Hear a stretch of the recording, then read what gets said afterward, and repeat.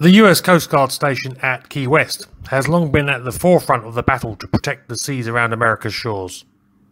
From drug cartels to the agents of hostile foreign states, the coasties in southern Florida need to be ready for anything.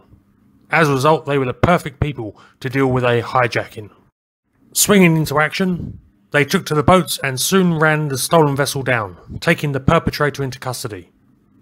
Which wasn't particularly difficult because the vessel in question was a tiki boat.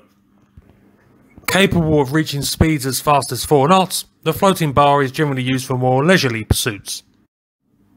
Evidently, the would-be pirate, who, according to the Coast Guard's report, showed signs of intoxication, had taken it upon himself to make the most of an unattended boat and have a one-man floating party. However, unable to elude his pursuers, he was taken into custody and no doubt will be contemplating his life choices in a cell, along with his hangover. As the stern Coast Guard statement on the incident said, "Don't drink and boat."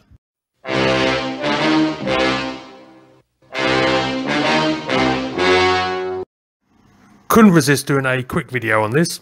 Thanks to Matt at the Armourer's Bench for bringing this to my attention. Check out his channel, which I will link to in the description. Thanks for watching, have a good one, and I will catch you again soon.